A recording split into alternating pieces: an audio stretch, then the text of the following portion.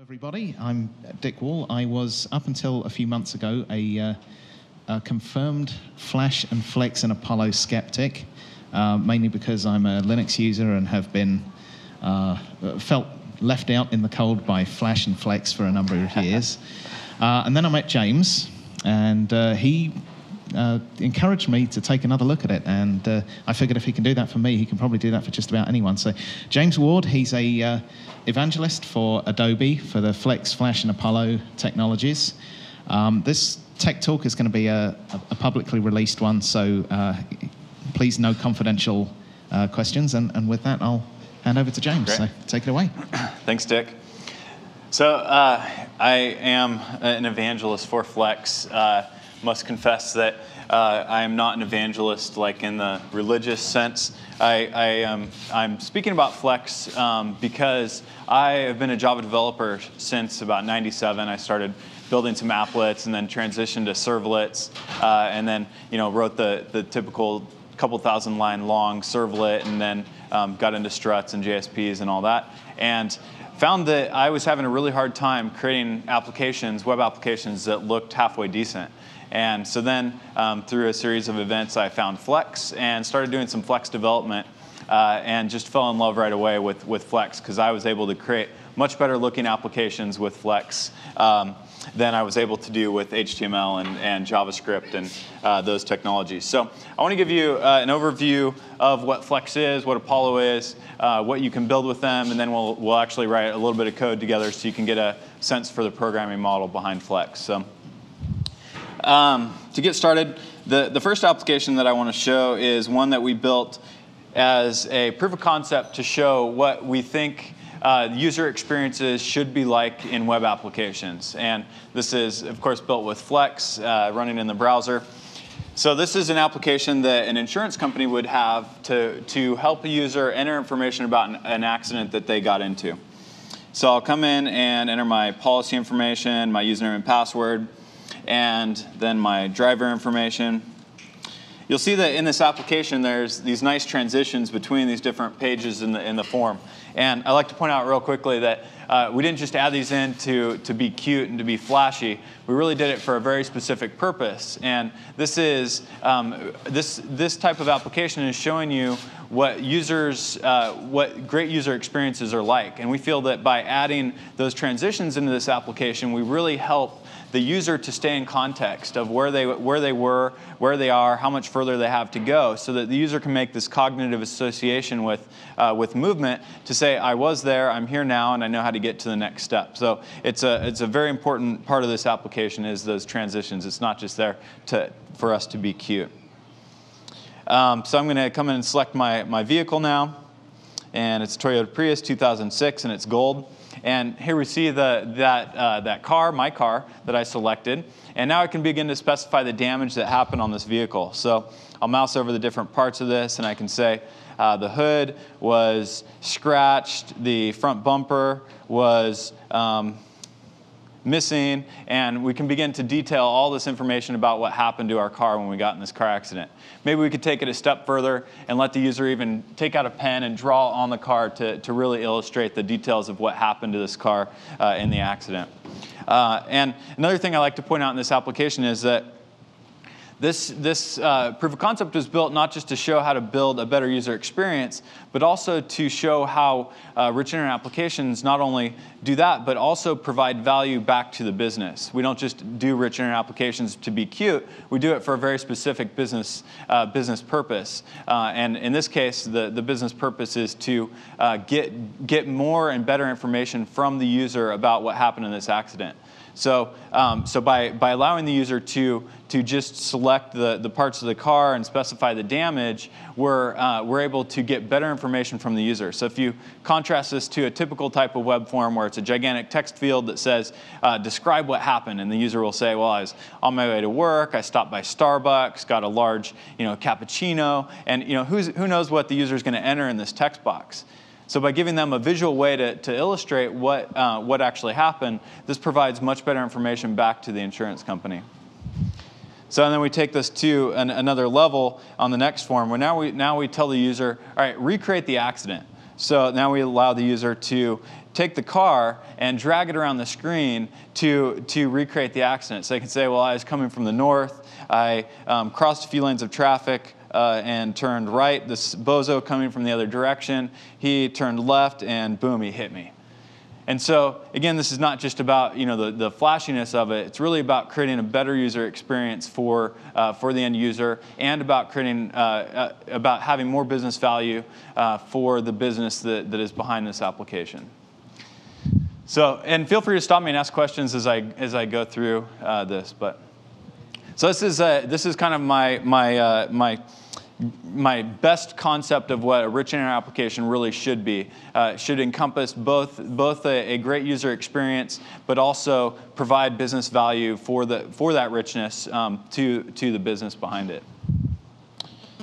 So another example of some great stuff that we can do in rich internet applications is with Flex is to mash up Ajax and Flex applications to create some interesting things here. So this particular application, and that's because I don't have my webcam plugged in. So we'll get another one of those in a second. But this is taking a Flex application, combining it with Google Maps. So now I can sign into this application and into this one. And now these two users can collaborate in real time. So as one user takes the map and drags it around, we push that event in real time out to the other user's browser to change where the map position is. So that's using a real-time push technology, using a binary socket. And so it's not using a comet-style polling method. We're actually doing a real binary socket. If that binary socket isn't available due to firewall issues, we can actually fail over to a polling comet-style communication. So then this one's kind of cool. We can also kind of show off the vector graphics capabilities of Flex and Flash here. So I can now take the map and start drawing on it. One of the users can say, I think we should go this way, and the other user can go select a different color here and say, no, we should definitely go this way, and they can argue about the right way to wind their way through New York. So again, this is about creating a better user experience in this particular application, but also specifically through using real-time communication and real-time messaging. So that's another thing that we're seeing with rich internet applications is utilizing that real-time messaging to do interesting things like this. Another fun thing that we can do with Flex is we can get really flashy. But these aren't built with a typical timeline-based tool. They're built with what we call the open source, or what will be open source, Flex SDK. And it's free, will be open source by the end of the year. And so you can build really interesting applications by writing some code, which you'll see in a little bit. But in this particular one, the engineer that built this, he remembered when he was a kid having this anatomy book that had these transparent pages that you could flip through, and it would have different kind of layers of the body in it. So he thought that would make a great Flex demo. So he scanned in those pages and created this book component. So now you can take the book and open it up. You'll see that page the cover was hard. That's just a parameter on this component. But now we get the transparent page, and we can drag the page back and forth and flip the next one over too. So again, this is all just built with this reusable component. And because it's reusable, we can do lots of other interesting things. He has a number of other scenarios. I'll show a couple of them. This is all available on his blog, quietlyscheming.com. It's one of our Flex, actually the architect for the free Flex SDK. So this one is interesting because it shows how you can combine this book component with Flex components or with Flex charts. So now you can get a chart that's animating as we slide the page over, or even we could play video on the page. So you can really put any type of Flex component into this into the book component that you want. Switching gears a little bit, but still showing this component, I want to show how he then took the same exact component and used it within Apollo. So Apollo is our desktop runtime for web applications. So with Apollo, we're able to take HTML, AJAX, Flex, Flash, JavaScript, HTML, CSS, all that, and combine it into a desktop application experience. So he took his book component and is rendering a web page. So this is the real live Google here. We can search for the Java Posse. And this is real live Google, but it is in the book component. So now we can grab the page, and oops, we shouldn't be showing Yahoo here. We'll go back. So here we can go somewhere else here. We'll load Java Posse in this other page. So there we get the Java Posse site, all again within this book component. So again, all just reusing that same book component, but this time pulling in HTML content. So I don't know if you would ever realistically use this for anything useful, but it's kind of a fun way to show component reuse. Yeah. How are we rendering HTML? So the Apollo runtime has both the Flash engine embedded in it, which is what we use for Flex, and it also has WebKit, the open source HTML engine behind Safari. So we combine those two technologies, and actually, I don't know how technical you want me to get, but what we do is we actually read how WebKit would output the HTML. We then take that and turn it all into Flash objects, and our ultimate end result is Flash objects in Apollo applications. So in Apollo, everything, the ultimate output rendering is all Flash, but we use WebKit behind the scenes to have a real HTML engine. So a couple things to note before I move on too much further about how Flex and Flash and Apollo are work from a product perspective. Of course, Flash is a freely available download browser plugin. Flex 2 applications require Flash 9, which currently, in our latest statistics, after 9 months of being out, is at about 83–84% adoption worldwide.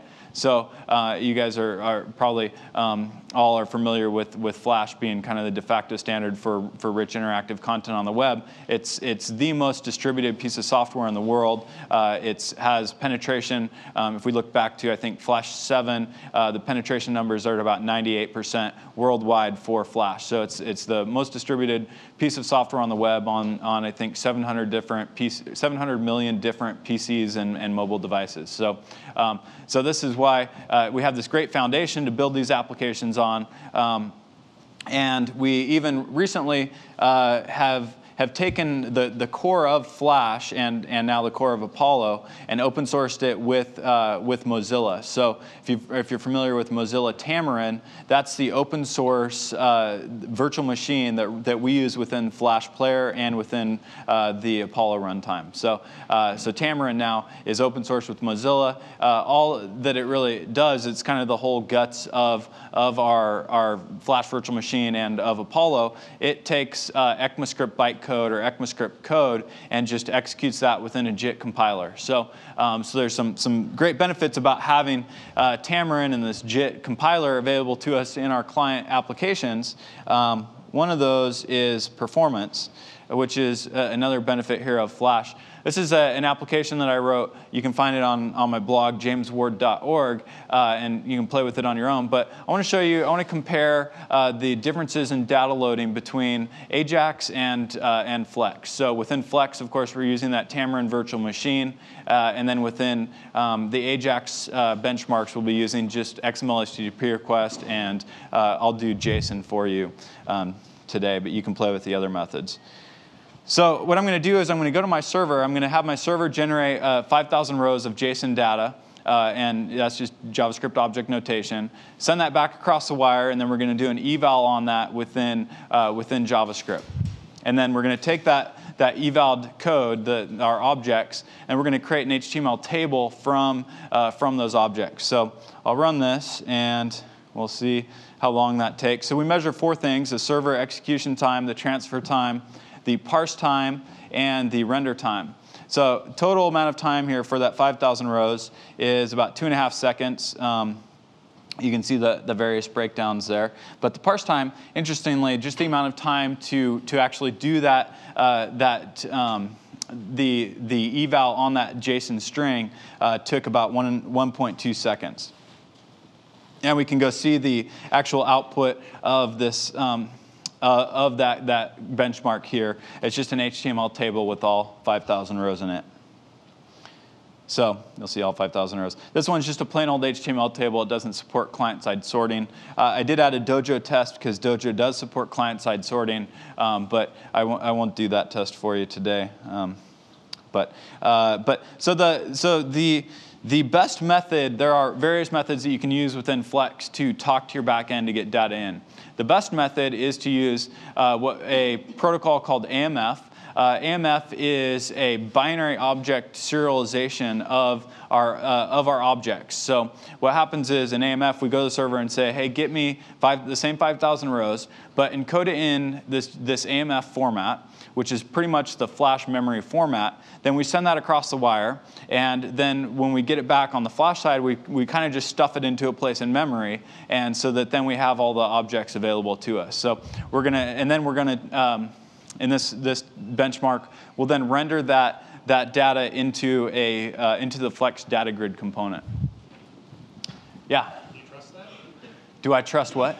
Well, raw binary data that's basically the structured format of whatever Flash is. We do bounds checking on it before we actually throw it into memory. So, and there is a bunch of things where you can't overwrite, variables outside of the scope of that. So it's been in Flash since I think Flash 6 or so, and we haven't seen any security problems with it so far. So so I'll run this one. This one, same 5,000 rows. You'll see that benchmark only took under half a second there. So same 5,000 rows. The parse time is nearly nothing because we don't have to do a whole lot because it's already in the object format that we want within Flash. Then the render time, we're at only 63 milliseconds there. Yeah. Okay, so you have some kind of integration into a Mozilla product called Tamarind. Yeah, Tamarind. It's going to go into Mozilla proper. Yeah, it will at some point. So the Mozilla guys are working on integrating Tamarind into the Firefox browser. Yeah. Okay, and you talk about JITs and you talk about binary and you talk Yeah. about performance. What does that actually mean? I mean, you've been buzzing by us here with a zillion fancy-sounding words, but I haven't heard. What's the contribution here to a mainstream product?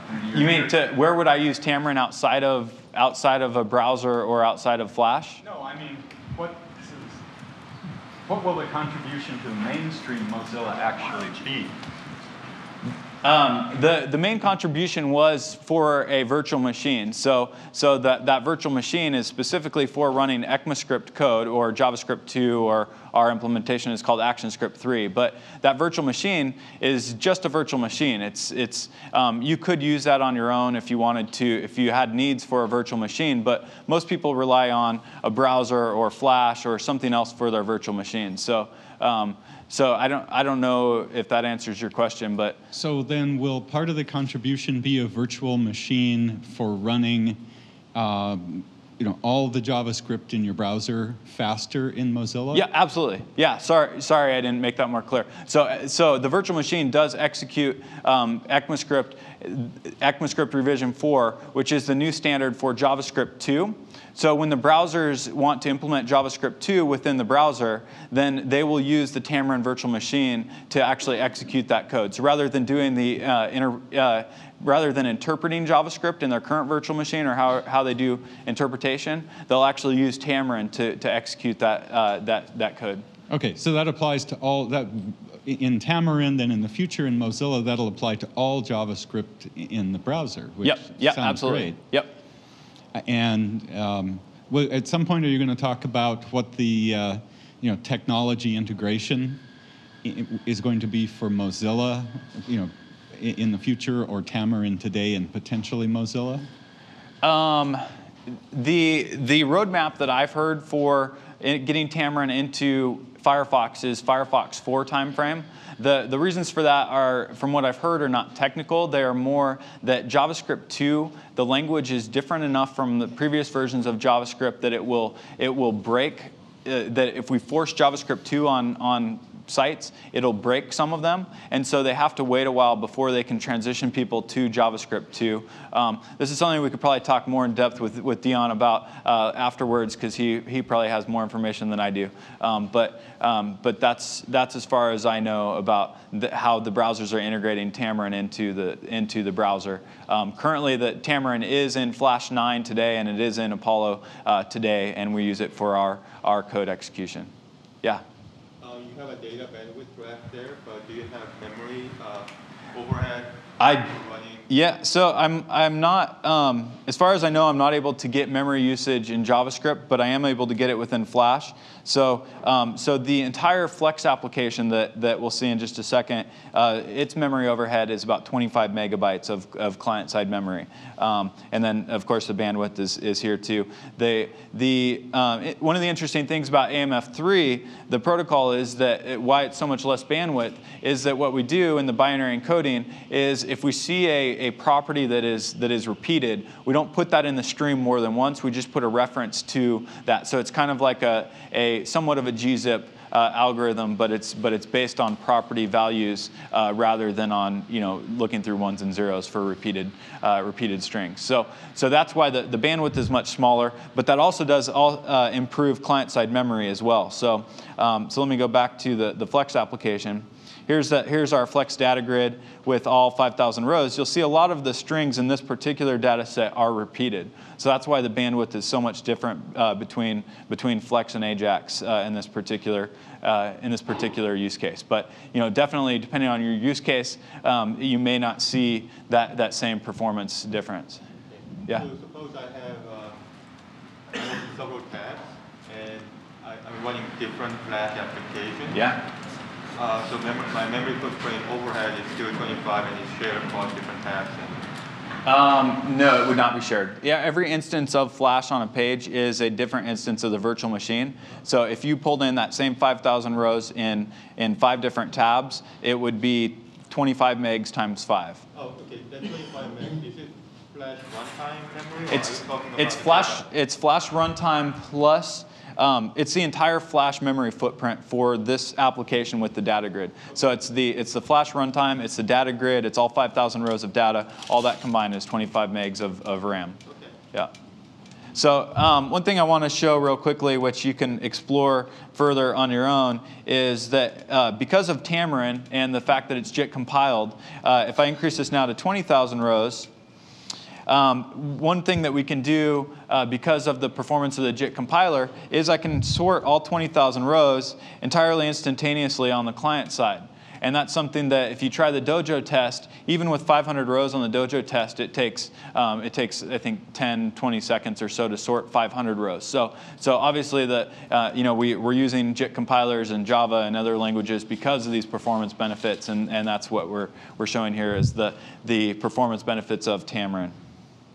So, and then we'll also see here that we still only took under a second to get that 20,000 rows to parse that or shove it into memory and then to render that into data grid as well. And we'll also see that the bandwidth is significantly less as well, still at only 345K for that 20,000 rows.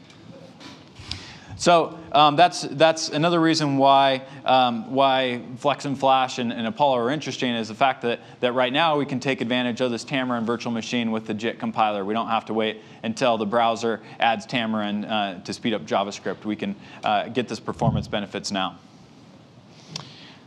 So there's another example I want to show, which if you guys are Java developers, you may be familiar with the napkin skin that someone did for Swing a long time ago. So one of our engineers did the same thing with Flex. So he was able to take our out-of-the-box Flex components, and with CSS styling and with some custom programmatic skinning, he was able to replicate the paper, the napkin skin. So this is kind of cool. It has all the typical things in here in the data grid, still works the same way as usual, but we get all the nice napkin-looking, feeling stuff here. So fun little application to show just exactly what you can do with skinning and styling. So Another application that I want to show is actually Google Finance. So Google Finance is, of course, one of your applications. And I always demo this application because it shows a great way to combine Flash-based technologies, Flex applications, and AJAX applications in the same, into the same experience. So here we have a very seamless user experience where we can get, we can go through the news on the right. This is all AJAX, HTML-based content. And we have the Flash-based chart on the left. We can scroll through it. We get nice vector graphics, animations and stuff that you get with Flash. But then we can communicate back and forth between these two. So if a user selects something in the AJAX HTML content on the right, we can send that event over to the Flex or Flash application here, and we can do that bidirectionally. So we have a toolkit called the Flex AJAX Bridge that allows you to easily do this communication back and forth between Flex and AJAX. So it's not, we're not, with Flex, we're not saying replace everything with Flex. AJAX and HTML definitely have great places where they work very, very well, and we don't want to, tell you that you have to use Flex for those things, like HTML links and text, and these are things that HTML does very, very well. Flex and Flash, of course, are very good at vector graphics and performance and real-time messaging and those types of things. And so we can combine the two technologies together into a seamless user experience. Yeah? I heard that there's been a limitation in terms of layering AJAX rendered content on top of Flash, Flex area. Is that still the case? Interestingly, oh yeah, repeat the question. Sorry. So the question was, how do you layer AJAX and Flash or Flex technologies together onto the same page? And I believe that this works on all the browsers. I've tested it on Safari and IE and Firefox. I haven't tried it on Opera. But you'll see that this application, this benchmark application, is actually a Flex application that I built.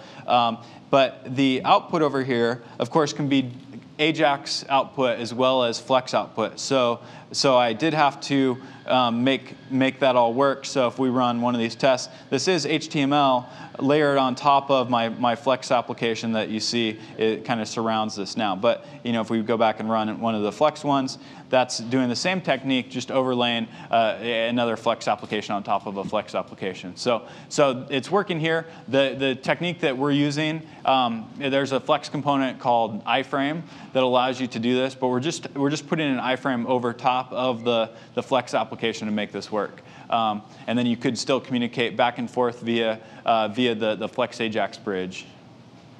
Can you do a right click on two sides?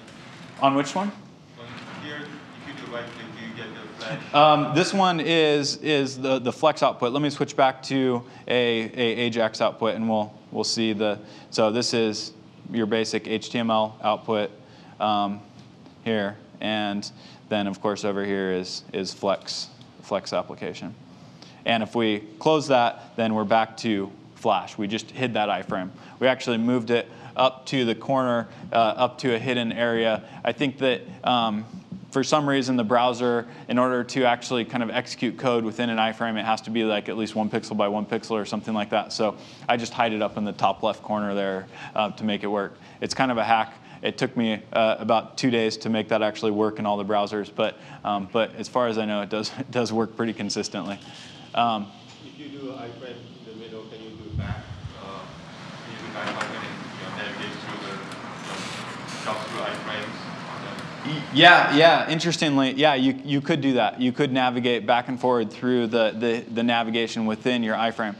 Within Flex, we have a built-in history manager that does do an iframe on the page to then hook into the back and forward buttons within your Flex application. So this may not be the best example to show here, but Yahoo Maps has actually done a really good job at integrating this behavior into their application. So this is a Flex application, and if I get directions from San Francisco to San Jose, you'll see that it's changing the named anchor in my URL, but it's also hooking into those the back and forward buttons. So now I can go back and we restore the state back to the previous place without doing a page refresh. The bookmarks are all, or the URLs are all bookmarkable and can recreate the right state within the application. So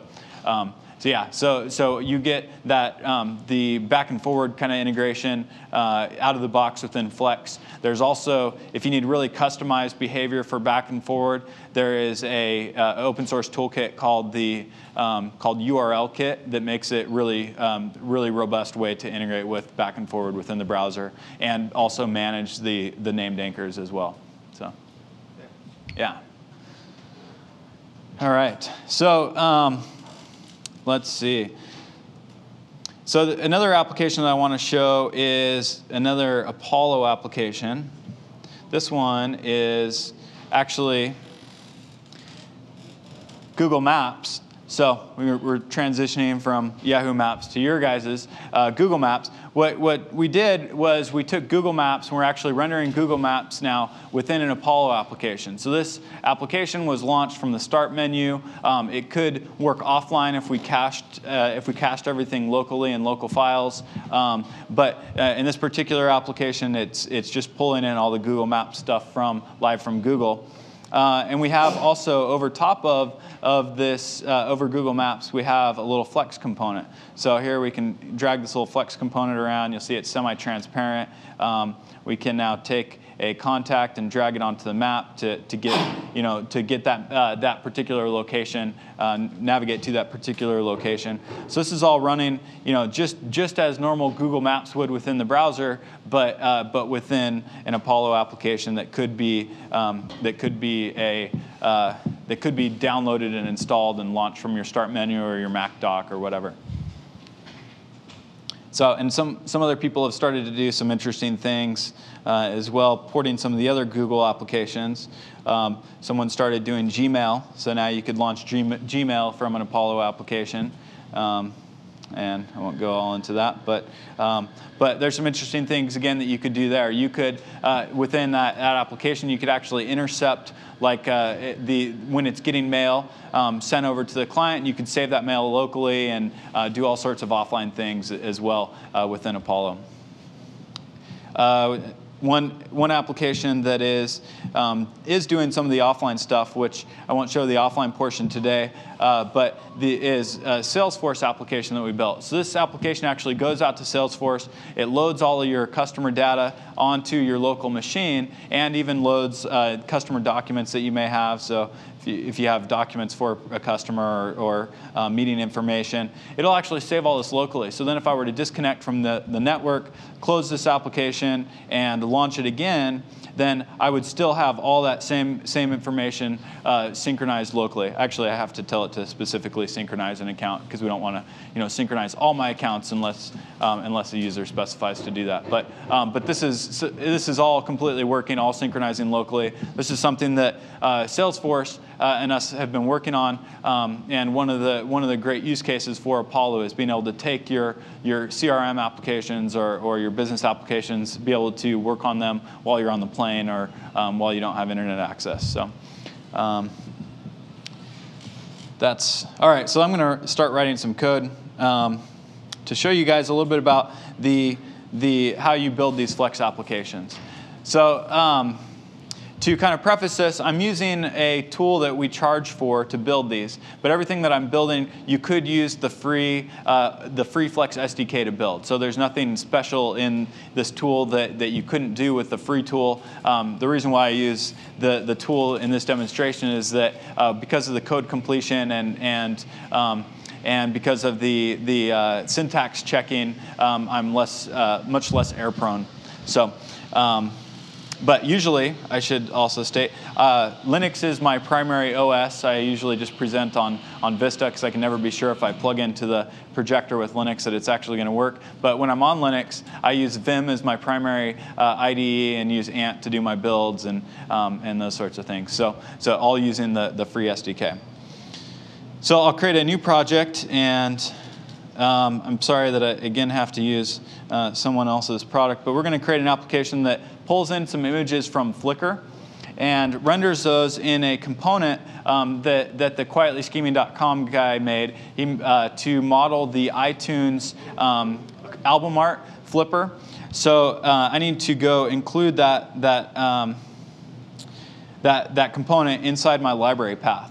So I can just add it. There's a number of different ways we could include that, but I'm just going to add the display shelf here to my library path. And now we've got that component. We can now build against. We can now implement that component in our application.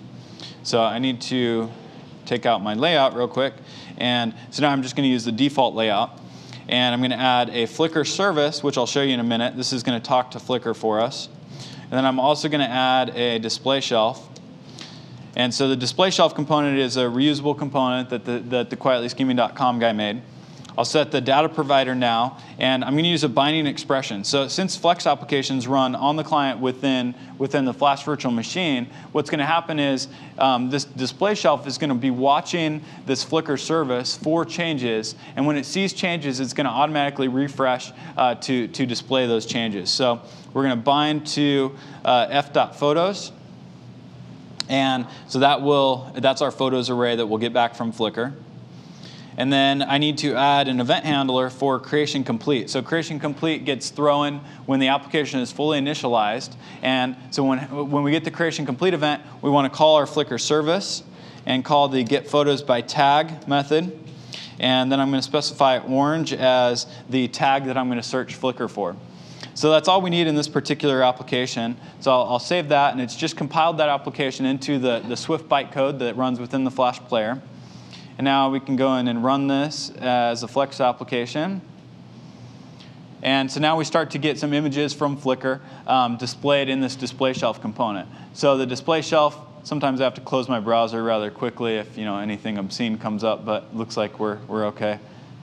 I usually use orange because it's a pretty safe term. I tried Flex once. That wasn't a good idea. So I try to stick to orange. Ooh, that one's kind of obscene. So anyways, this is the display shelf component that Eli built. You'll see that it has the live reflection going on, has the nice transitions as we move between these photos. So that was only a couple lines of code to use that display shelf component and then also talk to Flickr. I want to show you a little bit about this Flickr service. The Flickr service, how am I doing on time? Well, I forgot to ask. 20 minutes. 20 minutes, OK, great.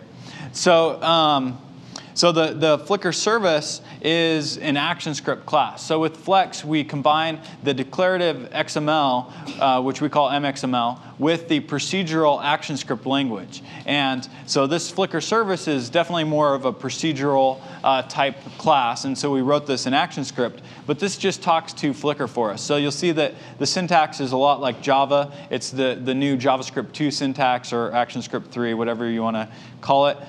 You'll see that we have our Flickr service class. We have a photos array collection that's set to bindable, meaning that we can use that in a binding expression like we did in our display shelf as the data provider. Here's the binding expression there. And then we also have an HTTP service, which is going to go out and make an HTTP call. Because remember, these Flex applications are running client side. So in order to get something from the server, we have to go over HTTP or some binary socket.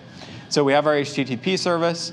In our constructor of our Flickr service, we set the URL. We set an event listener so that when we get a response back from Flickr, we call this handle result function. And then we just loop through the results and render and set those items as add them to our array. Then we also have our get photos by tag method, which just takes a string with tags, and then we create our request parameters our RESTful style request parameters that we want to send to Flickr, and then we do a srv.send. So that's a real simple class to talk to Flickr. One of the things that I like to show is kind of the difference here between MXML and ActionScript. So within Flex, everything is ultimately ActionScript. So MXML is just there is almost like a code generation language. So we take MXML, actually, and we convert it into ActionScript. So everything that you can do in MXML, you could also do in ActionScript. ActionScript is our low-level language, and we just provide the declarative language because it's very easy to begin prototyping applications. XML is also very familiar to HTML developers.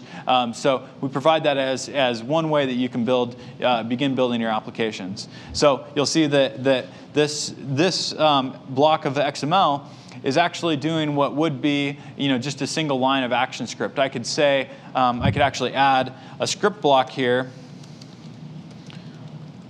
And inside my script block, instead of defining my Flickr service here, I could actually define it here. I could say var f, which is our ID, and that's a Flickr service. So you'll see that the typing in JavaScript 2 uses colons.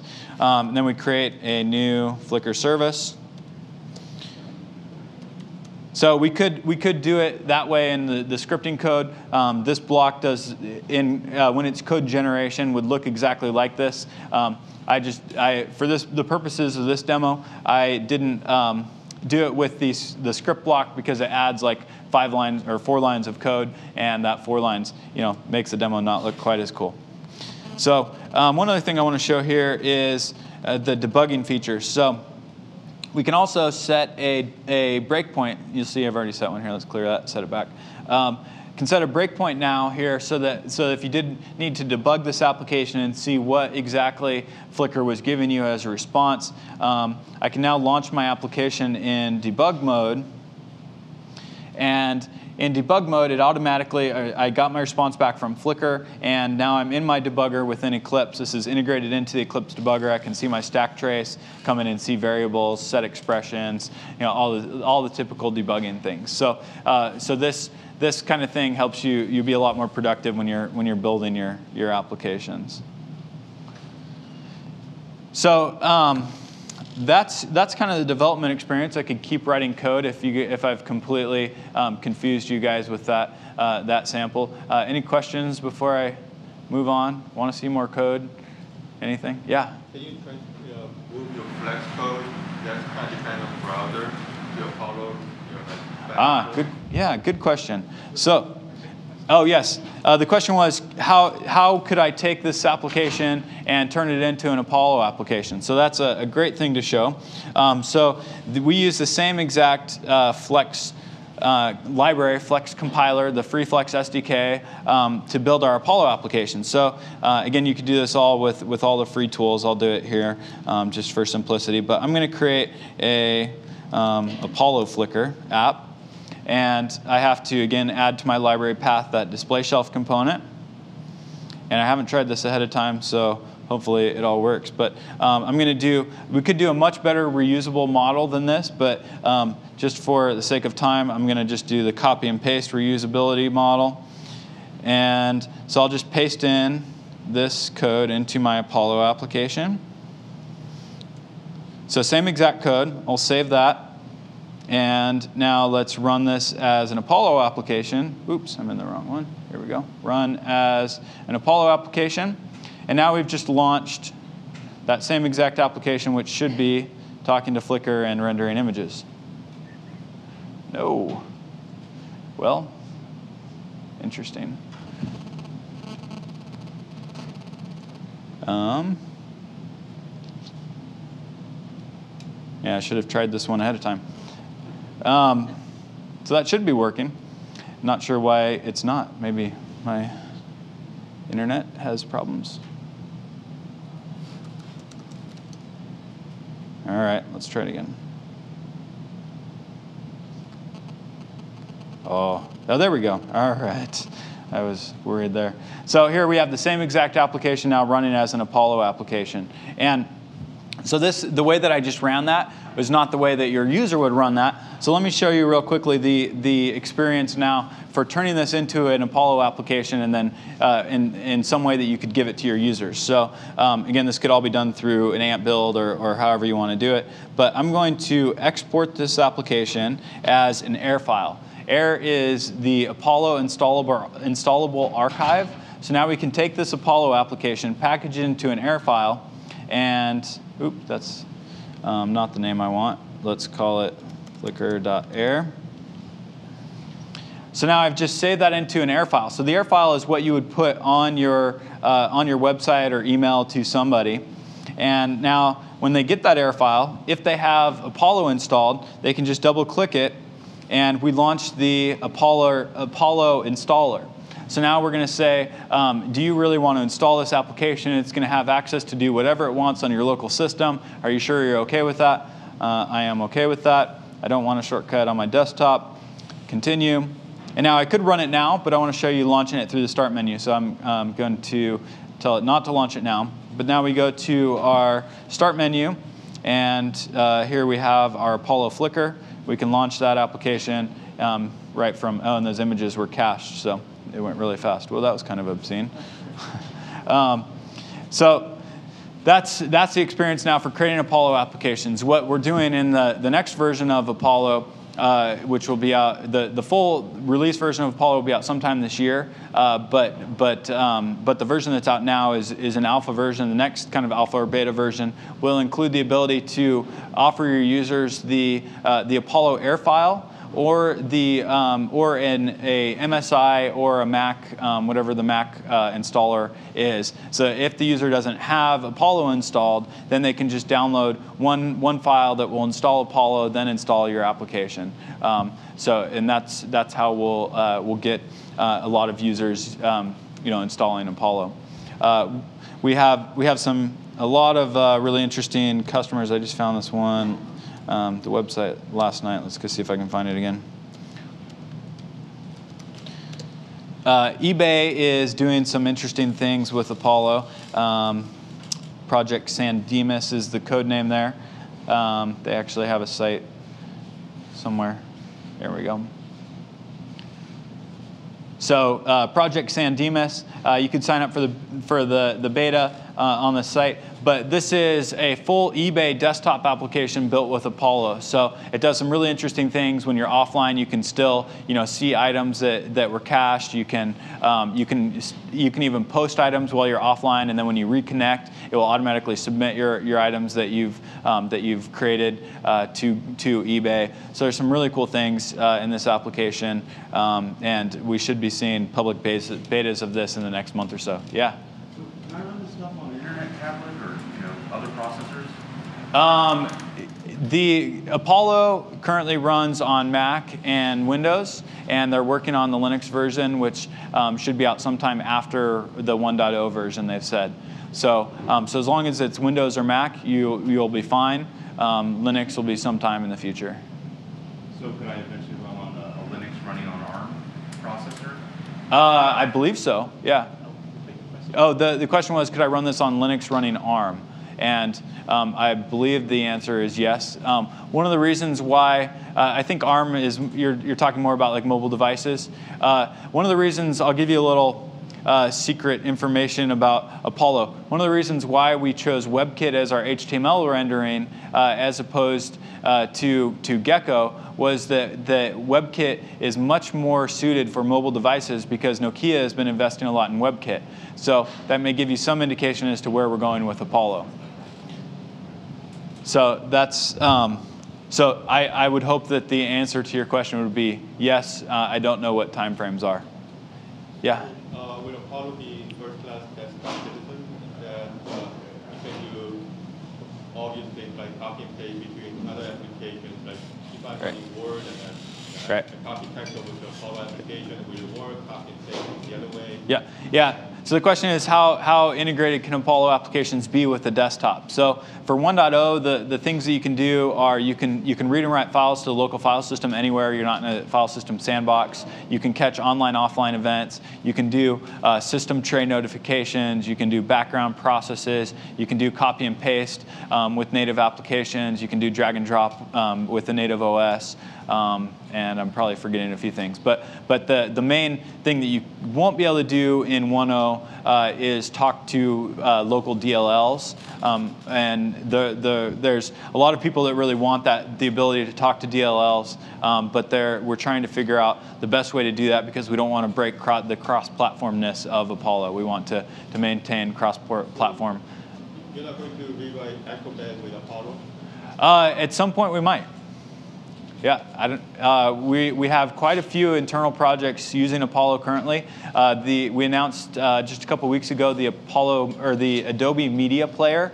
That is an Apollo application, and there's a number of other internal Adobe projects right now going on that are using Apollo. Yeah, yeah. Question in the back. Yeah, is there any DRM doing the Apollo? What was that? Is there any DRM? DRM in Apollo. Not at this time. Some people have asked for it. Some people have asked that we never add it, and I'm not sure what the current status of that is. The Adobe Media Player definitely has some kind of DRM, but it's not anything that was built into the Apollo runtime itself. So they implemented it on top of Apollo. Yeah. What about 3D? What was that? What about 3D? There was a project called Atmosphere a few years ago. Atmosphere. We used to have a project called Central. Central was kind of the predecessor of Apollo. It was a desktop runtime for Flash applications. But now with Apollo, we're not just about Flash applications. We're about AJAX, HTML, JavaScript, and Flex and Flash applications. So. Use Instrument 3D. Oh, 3D. I'm sorry, I misheard you. 3D is not something that is currently supported. It's something that they're looking at adding for future versions of both Flash and Apollo. But at this point, if you want to do 3D, actually, today within our interestingly, that Xamarin Virtual Machine is fast enough that some people have done some really interesting things. There's this project called Papervision 3D that's an open source project that does 3D within, I don't know if this is the right one. Yeah, it looks like it might be. So they've created a 3D engine or 3D-like engine on top of the current Flash 9 virtual machine, and we'll see if we can find a little demo here. Here we go. So this is running within Flash 9. We have I'm not a real 3D guru, so I don't know everything that's going on here, but this is just able to happen through the performance of Xamarin within Flash 9. So, and this is an open source 3D library. I've never used it, so I don't know all the details, but supposedly it's pretty interesting. Other questions? Yeah. So you mentioned that most of Apollo applications in the example you said it gives you full access to the disk. Does Apollo support any sort of sandboxing? I don't know what the total story will be for 1.0. I don't even know if we're sure yet what the story will be for 1.0. We're definitely working on a signing model, so you'll be able to sign your Apollo applications. And I don't know exactly how we're going to implement that as far as different sandboxes for signed applications or not. I don't know if we even know yet what we're going to do there, because it's a pretty complex problem. We've found that that once a user, I think somebody was telling me we did these user studies, where as soon as the user clicks the button to like download or run an Apollo application, it doesn't matter what dialog box we put in front of them, even if it's like a gigantic like hazard sign saying like this thing will destroy your computer. People completely ignore it, and if they want to install it, they will. And so we're trying to figure out, all right, what does this mean to creating a security model that actually works? And even like this has been one of the problems with Java and signed applications, is that if a user wants to install something, if they think that it's something that they want to install, they don't care what the dialog box tells them about what this application could do to their computer. So we're trying to figure out exactly what the best security model there is. For sandboxes, what sort of language level protections are there to keep programs from escaping the sandbox? And what sort of assurance what sort of QA do you do to make sure that the sandbox can't be breached? That's a good question. So what kind of assurances do we make that the Apollo applications can't escape the sandbox? And I don't have a whole lot of information about that, but I think the best answer to that is that if you look at Flash's history of how well its sandbox has been, and that I don't know if there's been an occurrence of anyone breaking out of the Flash sandbox within the browser, that we're putting the same kind of scrutiny on Apollo to make sure that it's just as secure and as the Flash player has been. So that's, I'm sorry I don't have more technical details for you, but But I would hope that we have the same team working on doing the security testing against Apollo that do the Flash player. So we should be similar situations. Other questions? Yeah.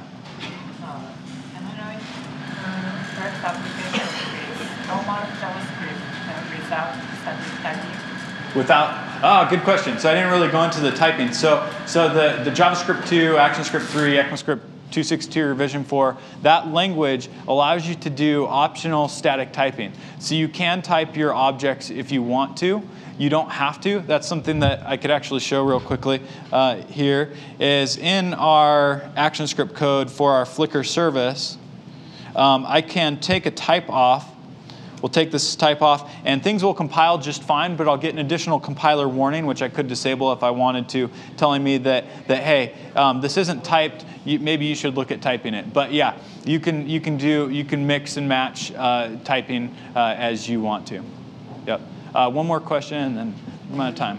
You mentioned the AMF3 stuff. How do I generate that? Is that part of Flash? AMF3? Yeah. Yeah. So AMF is a protocol that's documented on osflash.org. There are numerous open source and free implementations of it. One for Java is called Granite Data Services. There's also OpenAMF. There's AMF PHP and Red 5 and lots of implementations out there. We have a commercial product that if you really want to purchase, you can. But there are open source implementations out there. So yeah, good question. Thank you. All right, well, I think I'm out of time. Thank you all for coming. Hope you learned something.